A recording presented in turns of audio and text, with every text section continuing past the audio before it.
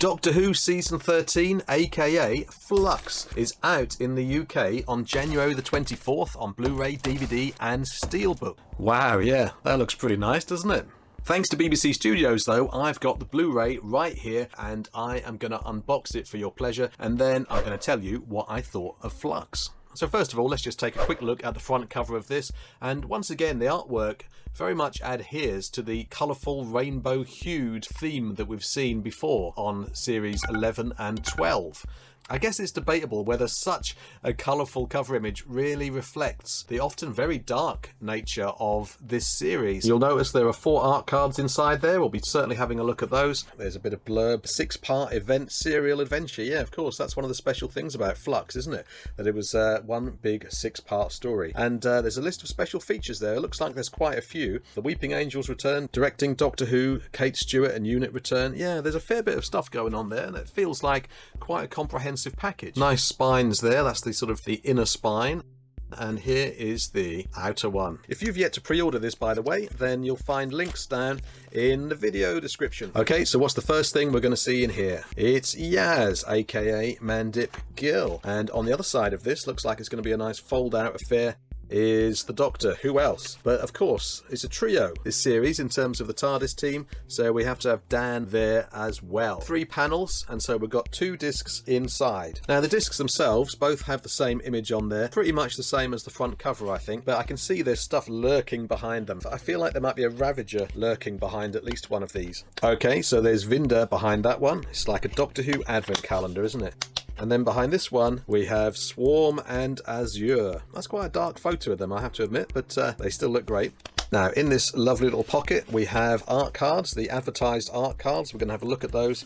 And what else have we got? This is a guide to what's what on each disc. So you have 4 episodes, as it turns out, on one Blu-ray, and then you have Survivors of the Flux and the Vanquishers episodes 5 and 6 on disc 2. And there's quite a few special features on each of the discs as well. I think there's probably more special features than there were on 11 and 12. What do you think? Let me know down in comments. Also, drop a comment down below if you'd like me to make another video reviewing the special features. Then obviously subscribe to make sure you catch it. Let's have a look at these art cards. I'm really hoping there's going to be another picture of the Ravagers. Are you getting the impression they might be my favourites?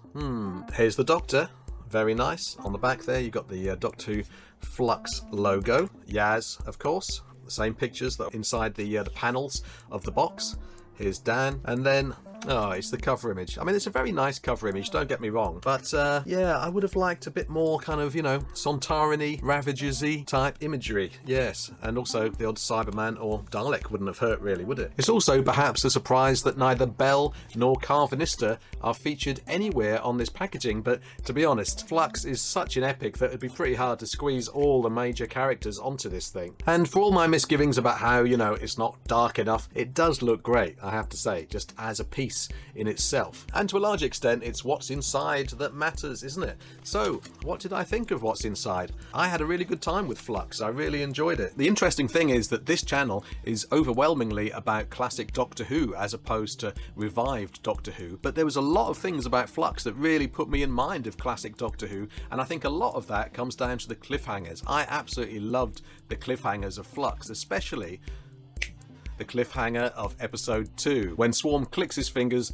to send Yaz and Vinda off into some kind of time stream hell. The cliffhanger of episode 4 was also great, with the Doctor becoming a weeping angel. And then episode 5, I thought, has one of the most disturbing cliffhangers in Doctor Who history. I'm surprised there wasn't more talk of it being kind of controversial, because I thought it was pretty grim. Swarm killed the Doctor's mum in close-up, her face disintegrated. I thought it was a great shock, and yeah, maybe slightly underappreciated. My favourite thing though about Flux were the Ravagers, as you might have gathered from my copious mentions of them earlier in this video. I think in particular that Swarm, played so brilliantly by Sam Spruill, is one of the finest villains that Doctor Who has had in quite some time. That's a really special character there, and Azure is great too, really well played by Rashenda Sandal. It's just really nice when something fresh and unpredictable enters the world of Doctor Who, and that's how the Ravagers felt to me. I also really liked the scale of the series, the whole thing felt absolutely massive, didn't it? From the Flux in episode 1 to the Sontaran battle